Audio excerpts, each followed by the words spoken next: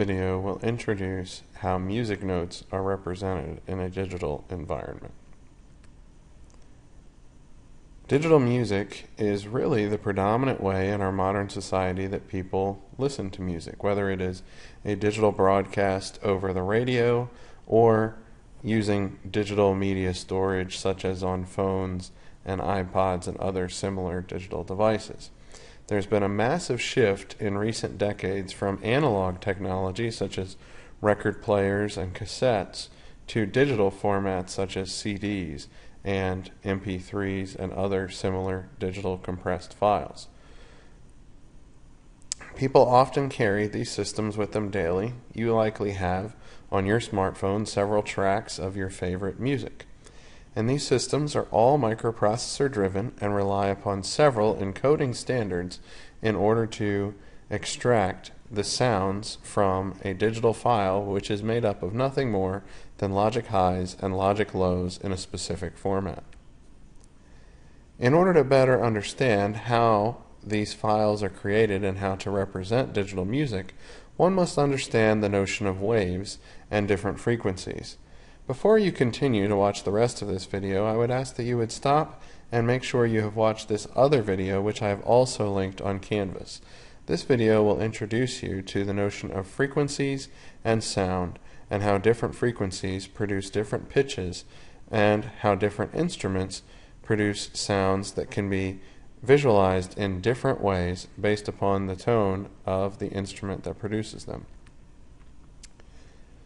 The pitch of various notes is related directly to the frequency of that note. That is, that when a particular note is played, the ambient air is oscillated at a set frequency. In this case, we are seeing the treble clef and the note starting at middle C. Middle C is where your hand would be if you had a left hand and a right hand in the middle of a piano, and your thumb would be right around middle C. And in this visualization that we have here, we are seeing a scale that would go from C4 up through C5. So there are different ranges of repeating letters that showcase an octave. And within one octave, that is the 8 notes from C back again to C one more time, so C, D, E, F, G, A, B, and back to C, being an octave of 8 notes, you'll notice that the frequency doubles from one C to the next C. So on the left-hand side, you have the note known as middle C, because this C is exactly between the treble clef, which is traditionally used for higher sounds and sounds produced by higher pitched instruments such as violins, flutes, and piccolos, and the notes that would be in the bass clef below it, which are typically played by lower pitched instruments such as cellos, basses, tubas, and things like that. Treble clef is typically in a choir used by women singers, and bass clef is typically used by male singers. And so the treble clef are these higher notes, and you can see here that we go from C4 right here at a little more than 250 hertz up to C5 a little more than 500 hertz, and see that doubling. This A note right here is what is known as concert A, and that is the note that most orchestras tune to when they are trying to align their instruments together to the same frequency range, and that oscillates at 440 hertz.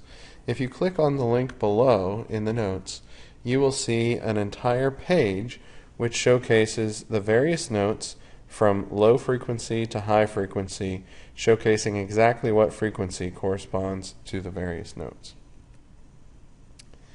The music that we listen to is typically a combination of multiple notes being played at a single time. So if you're listening to your favorite band, you might hear some notes played by a guitar, you might hear some notes sung, you might hear some notes played by a violin, a fiddle, or a trumpet. And these sounds all blend together to make our favorite music. And so as these different instruments and voices come together, they get combined, and these frequencies get laid on top of each other. As you saw in the previous video that I linked you to, when the violin is playing, you're seeing what are known as harmonics, and so those are some interference signals coming from the vibration of other strings near the string that is being played. Similarly, we see other frequencies combining with the frequencies that are played. So when people are singing in harmony, they are not typically singing at the same frequency. They are singing different frequencies that are complementary to one another and add to form a beautiful sound. What digital music does is it typically samples from two different locations to create a stereo sound. It may sample from multiple locations to create a surround sound environment. So if you have a stereo with just two speakers, typically what you will have is a microphone sampling on the left side and a microphone sampling on the right side, and those sounds are digitized individually and then played back in order to give the simulation of a concert sound like you would hear as though that band were playing live in front of you. In lab this week, we are going to use a speaker to play a simple mono sound. That is, we are only going to use one speaker and we are only going to be playing one note at a time. So how do we create sound? Well, in a microcontroller, what we will do is generate square waves at the frequency of interest. And the different frequencies will allow different notes to sound. And we're going to repeat that same square wave pattern for as long as we want that note to sound. So let's look at an example. As was mentioned, when an orchestra tunes, they typically tune to concert A, or an A that is at 440 Hertz frequency. And if you were to examine that on an oscilloscope, it would look like a sine wave with a frequency of 440 Hertz. So if we want to create that with our microcontroller, we can use a square wave that oscillates at 440 Hertz. And we can play that sine wave or square wave for as long as we want that particular note to endure. So what we will do in the lab this week is to connect a speaker that will create this sound for us. And our board doesn't natively have a speaker built in, so one of the click boards that you received has a speaker on it, and this is known as the BuzzClick clickboard. If you click on the link on this slide, you can learn more about this particular device. These boards take in a square wave signal and they produce the appropriate sound. The board will need to be inserted in one of the two Mikro Bus slots on the top right side of the board. So here you see your trainer kit, and in red you notice the two Mikro Bus slots. We can insert the Buzz clickboard in either of those slots and develop code to produce the frequencies of interest and create sound on a speaker. It is important to note that depending upon which Mikro Bus slot you select, you must use different ports to send in that sound. If you happen to choose the left slot, RC0 will be where that PWM signal is coming in, as indicated right here. PWM is coming in on RC0. If you choose to put the clickboard in the rightmost slot, RC1 will be used to generate that sound. So what do we need to do to create an A440 sound of our own? Well, we need to set the appropriate pin that is connected to our speaker, whether that's RC0 or RC1, depending upon which socket we inserted the speaker in. Then we need to delay. Then we need to clear that same pin, and then we need to delay. And the amount of time that we're going to delay is based upon the wavelength of that sound frequency. So as the sound is coming in, we want to have delays that appropriately modify that sound to get us the frequency of interest. And what we want to do is have what is known as a 50% duty cycle, where the wave is high for the same amount of time as it is low. In order to do this, we must do some calculations. So if we look at 440 hertz, we can take the reciprocal of that and find the period. As you can see here, the period is 2,273 microseconds. So in order to produce one period, we need to set the bit that is associated with that speaker. Then we need to delay for half of that, because what we're going to do is set, delay, clear, and delay. And what we want to do is in each of those delays, wait for half of our period, minus 1. The reason we are subtracting 1 from that is because the set and the clear both take approximately 1 microsecond. As we know, they take half of a microsecond for each instruction cycle clock. When we account for the toggle time, we're going to take that off as we calculate our delay timing. So one period of the wave will only last 1/440th of a second, because each of these square wave patterns that we produce will take the period of a 440 hertz signal. If we want to be able to hear that sound for a while, we will clearly want this note to last longer.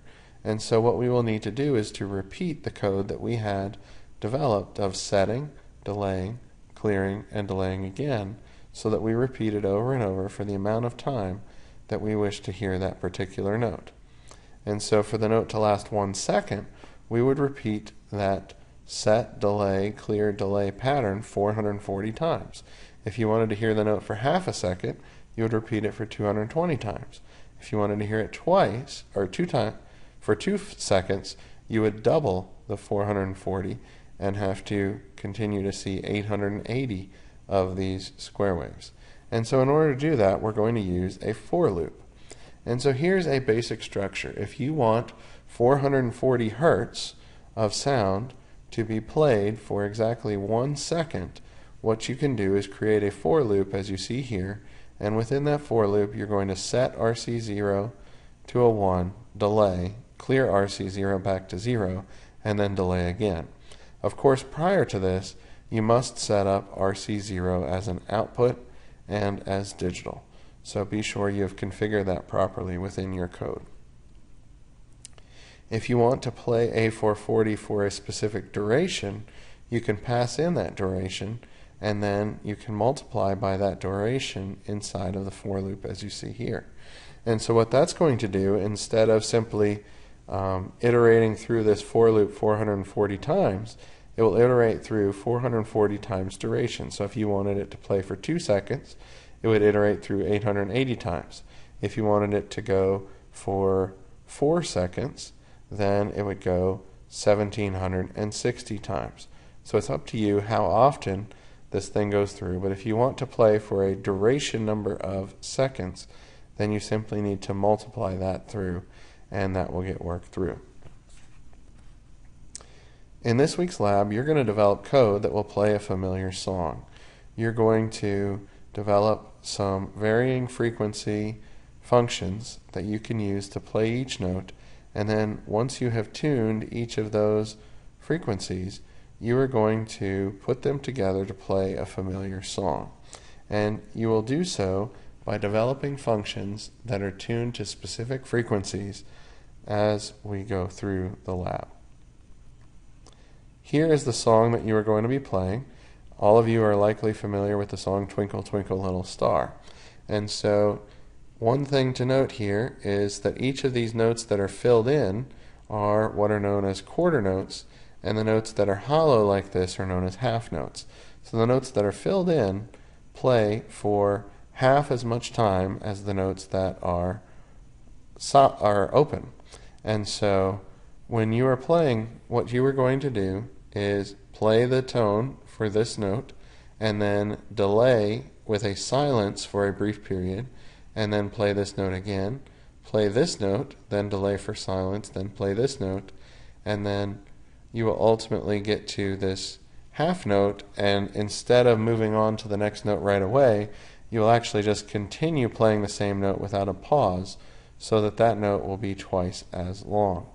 And so if you put this all together and play all of the notes in this song on your board, it should sound like the children's song, Twinkle Twinkle Little Star.